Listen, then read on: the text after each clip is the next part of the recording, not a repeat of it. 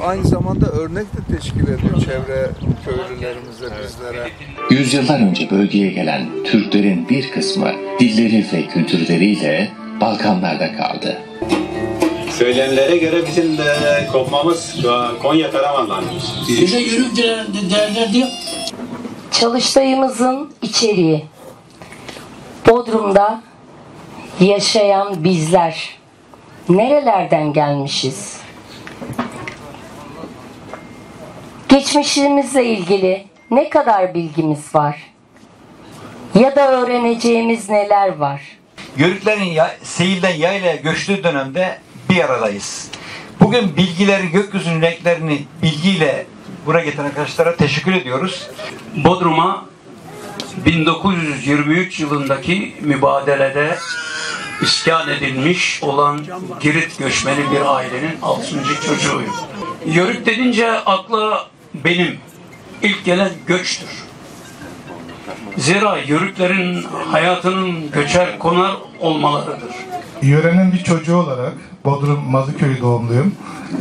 Bu yörede yörük kültürü hakkında artı yörük kimliği, işte yörük soyunun nereden geldiği, kökenler, göçler hakkında sizlere kısaca bilgi vermeye çalışacağım.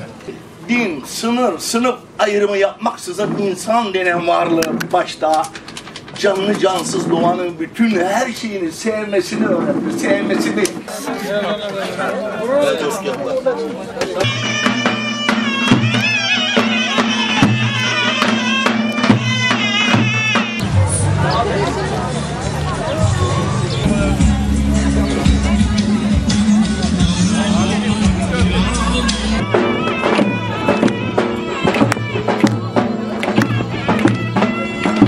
Yörük yapacak hoş geldin. Atalarımız gibi bugün Aydın Germencik'ten Anadolu Yörük Türkmen Federasyonumuz var. Evet.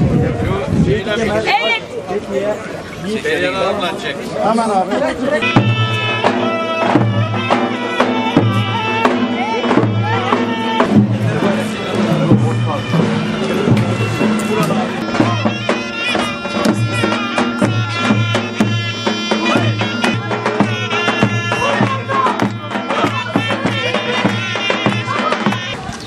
Amacımız sevgiyi, kardeşliği, barışı, yardımlaşmayı, dayanışmayı, güvenmeyi, kültürümüzü, örf ve adetlerimizi, dünümüzü ve bugünümüzü unutmadan yaşamak, yaşatmak, gelecek kuşaklara aktarmaktır.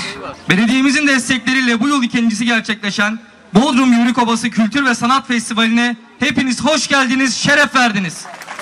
Komşuluk ilişkilerinin önemi yanında yörük kültürü Anadolu'nun önemli bir parçasıdır.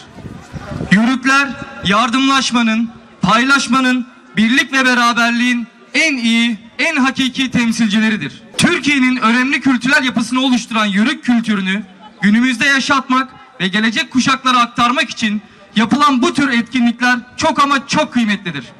2 yıl ara verilen festival oldukça kapsamlı ve yoğun bir katılımla 2 gün boyunca devam etti. Bu vesileyle siz kıymetli büyüklerim ve kardeşlerimle beraber bir arada olmaktan mutluluk duyuyor, Bodrum Belediye Başkanımız Ahmet Aras'ın sevgi ve saygılarını iletiyorum. Selam olsun Kocatepe'den, selam olsun Toroslardan Anadolu'da bağımsızlık ateşini fitilleyen Koca Atatürk'e, selam olsun Anadolu'nun tüm yörük obalarına, selam olsun Anadolu'nun koca yürekli yörüklerine. Saygılarımı sunuyorum efendim.